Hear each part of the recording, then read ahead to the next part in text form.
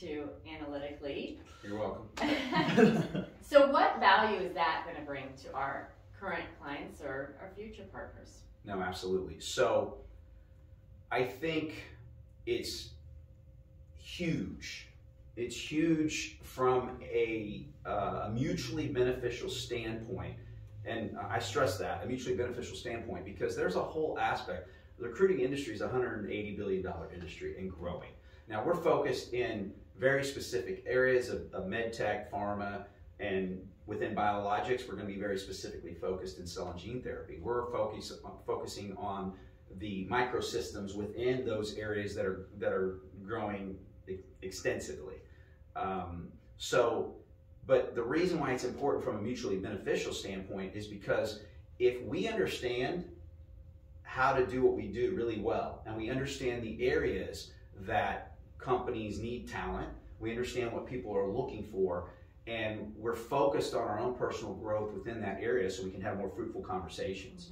And that ties into why we go to the conferences, that ties into why we sponsor. We certainly want to get back to the ecosystem as well, not just be a taker. We want to be a giver from that standpoint. I think bringing value is extremely important in whatever the interaction is. So that's important. But that should be a really positive situation because we look at our outcomes, how we do things, and what gives us the greatest opportunity to be successful. Yeah. And in a sense, that's being handed off to whoever we're partnering with. So that's great, but the analytics is going to take this to a whole new level. It's almost similar, I'll talk about compensations, right? So we could talk about, you could ask me about, you know, senior regulatory affairs position, director of regulatory affairs, or most quality positions. I could tell you, regardless of the state, what the compensation should look like for it to be probably in line with the market, and then based on how hard the market is, really what it needs to be to attract somebody, if you want top talent, right? So that's great. Now we have Labor IQ, which has been another new tool that we've added here over the last year or so. It's been really positive how, for the first time, I've looked at others' opportunities to look at data over the last 7.5 years, and most of that information was not up to date, it was not good, it was not as accurate as the real-time data and talking to the talent in the marketplace, which we're doing every single day. So it's really nice that Labor IQ actually matches up with what we see in the market. It's been a great tool. So now from that standpoint, I can go to a client and be like, hey, you're trying to pay. We had a recent example of a partner that wanted us to work on something. I looked at the position, I'm like, okay, I worked on a position similar to that 8 months ago. You are literally 20% below what that position paid, and then was able to use the Labor IQ data and show that the truth of the matter, based on the years of experience and the area that they're in, they were more like 40% under market.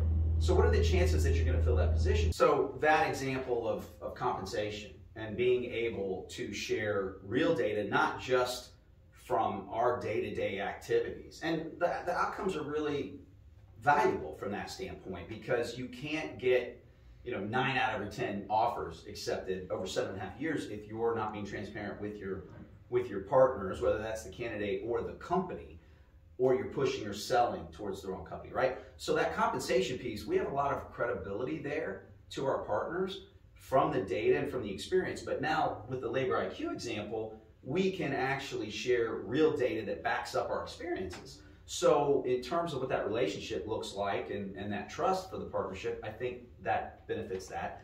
That's one specific example, but if you look at how we're continuing to grow and scale, we doubled in revenue 2021, we've grown by 80% here in 2022 in a challenging market. So that certainly says something, and I think that's a nice, that backs our outcomes. But when you look at analytics, how we're going to be smarter as a company to grow in a stable manner, we're going to make better decisions on how we partner, and we're going to be able to tell a real story relevant to what their pain is and the right solution. We're going to be a better partner, and they should, for the right partner, they should be more confident that we can produce for them what they want based on the analytics tied into the outcomes. in the same way that the compensation example. That's kind of how I look at it, if it makes sense. But I think it's also going to allow us to track trends and see them, as they're happening in real time. Because as we look at that data, I mean, the job market is much different now than it was 6 months ago. Definitely more than it was 2 years ago, right? It's changing rapidly as far as working from home, working remotely, hybrid type environments, compensation models. What's important to prospective candidates.